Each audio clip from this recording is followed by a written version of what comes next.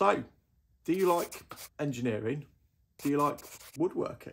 Or like me, a bit of both? Recently, I got recommended this book and I want to show you guys what's in it. I find these sorts of books fascinating. It's an old Victorian book. I think there's lots in here that you could apply with modern machines like laser cutting to woodworking. Later on in the video, I will be covering laser cutting gears and 3 easy ways of doing this. And I'll also be showing the party trick that I've got up my sleeve to the automata that I'm going to build.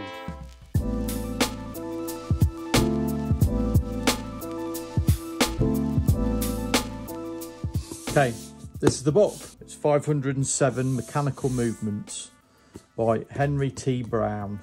It's quite an old book. This is obviously a reprint, and I've obviously am not going to make all 507 mechanisms.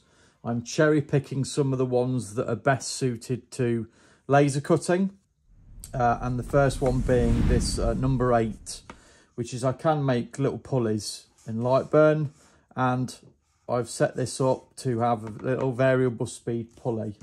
You could obviously use any of these. These are all just general pulleys, crisscross, etc. You can even use these to change direction depending on how you twist those pulleys. There is lots of mechanisms in here. Here's the one that I talked about rotating. I use that technique later in the video. I chose number 27. I felt I could build this up in layers to do it, and it's a cam based speed change. So the cams rotate through the other pulley, and that then varies the speed because it's not one-to-one drive. The way the cams follow the path. Number 68. Now I've done something similar to this. I personally looked at this and felt that wasn't quite right for me to make it as it is to index, so I've done a different version of that. You'll get one rotation of a pulley and it will index another pulley in a certain amount depending on what you set up.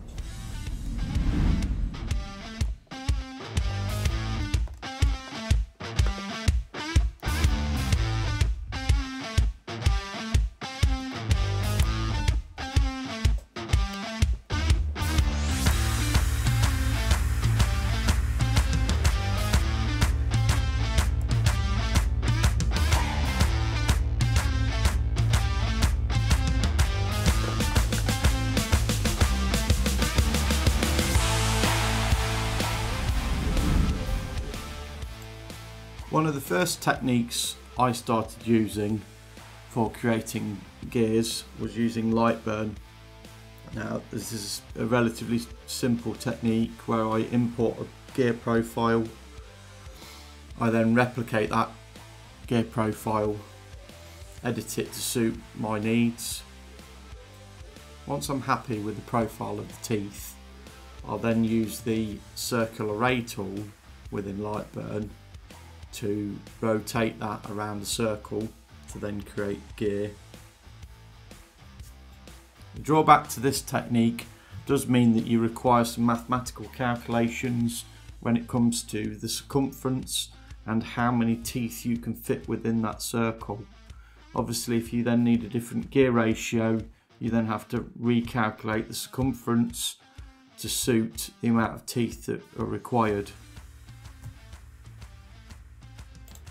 Once you're happy with the teeth, you then simply merge that into one layer and then you have a gear.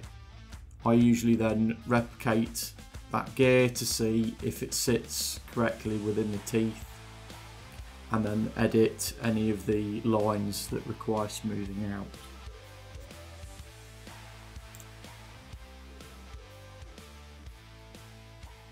I've created this version. I mean, this sort of thing would lend itself to a lock or latch or that sort of thing where you wanted to lock with a pin going forwards and backwards on a cam. You can see how this mechanism works. It works really well. So say you then apply this to a more complex mechanism if you're making it into a lock versus just a latch. Okay, 130 was a mechanism. This one was actually like an automated shear mechanism which operates on a cam and then operates some scissors. Now I've took that idea and used it to actually operate some small little piston mechanisms. You can see me assembling them here.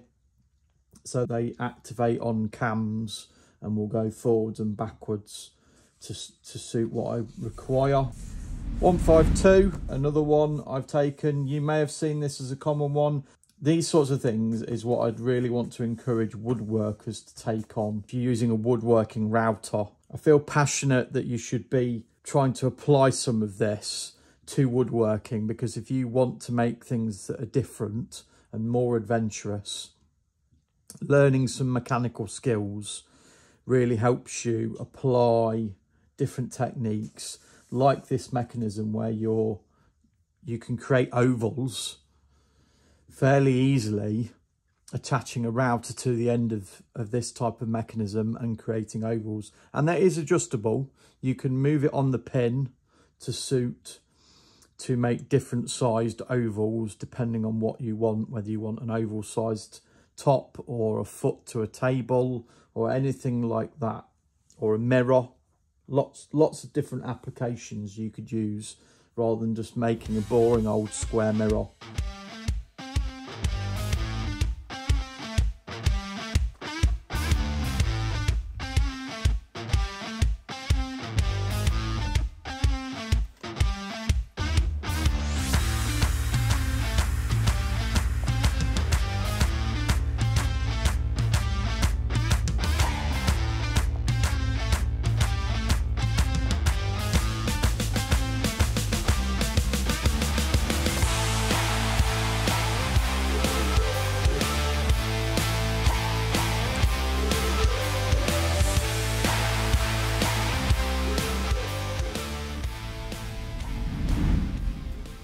The second way I create gears is on Fusion 360 under the utilities and add-ons, and they have a spur gear generator.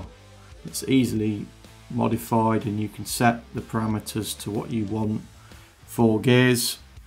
You can then obviously adjust any parameters within that and edit it afterwards if required, changing the hole size and that sort of thing.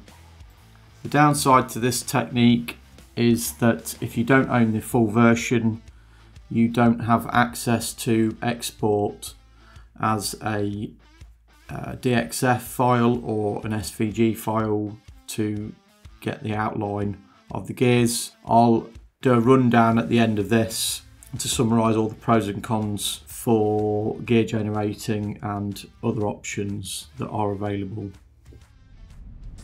166, it's like a big cam with a pin attached. It's almost like a piston in that respect. It would sort of, your pulley goes round and round and then your pin goes up and down. This mechanism is being applied to my build as seen here. Okay, 246. This is a basic pantograph mechanism. I've made a basic one. I think this is again another mechanism that can be applied to many things within your workshop. You could attach that to a pencil, a Dremel, a router. Lots of little applications like that where you can use it as a tool to copy things, either increase the size or even do one-to-one. You can adjust it to suit whatever ratio you require for copying something over. And that's easily made, whether it's with a laser cutter or whether it's made just by hand, cut out the parts and make the pinholes to suit.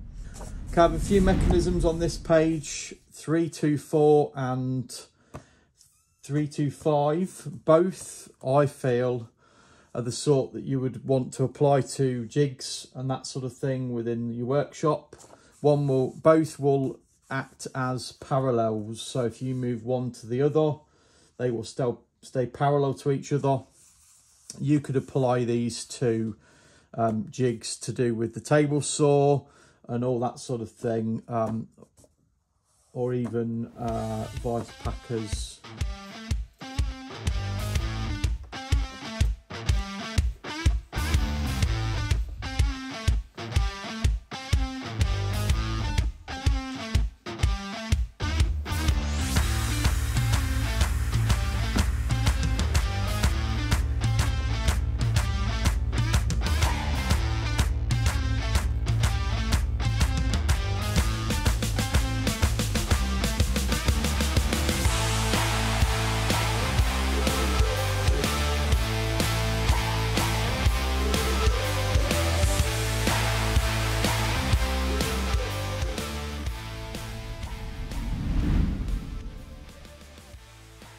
Third option for gear generation is woodgears.ca. They have an online gear generator that is free but is limited, and you can only print off the designs to then make by hand. If you pay a small fee to download the generator, this gives you far more flexibility as to what you can add, whether it's rack and pinion, spur gears, and lots of other options within that parameters. And then last but not least, 505.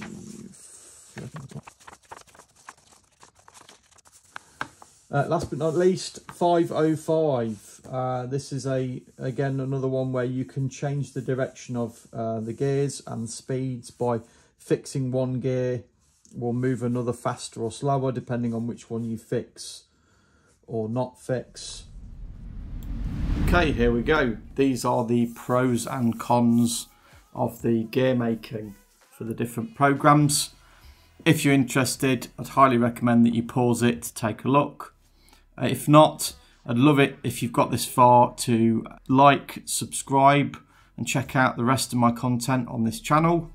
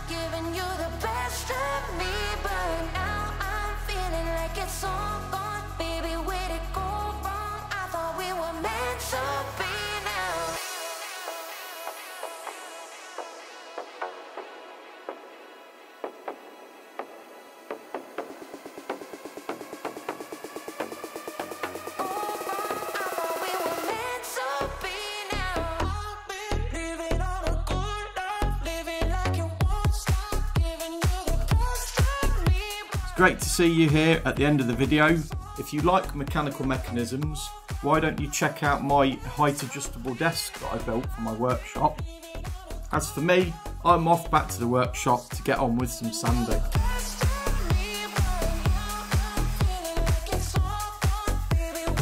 You guys still doing here? No one wants to see my dad dancing. Go on, be off with you.